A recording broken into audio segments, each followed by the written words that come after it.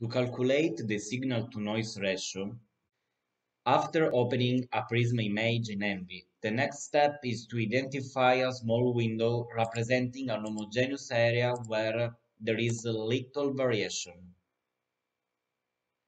By clicking on Z profile spectrum and setting the window size of 30 by 30 pixels,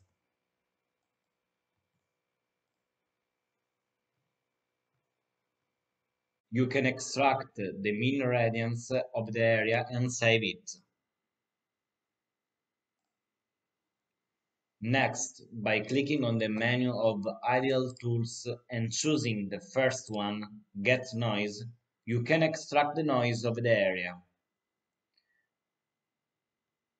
When you save the plot, you should select the number 31 in order to have a similar area of the signal. After extracting both signal and noise, dividing these two quantities, it provides you the SNR,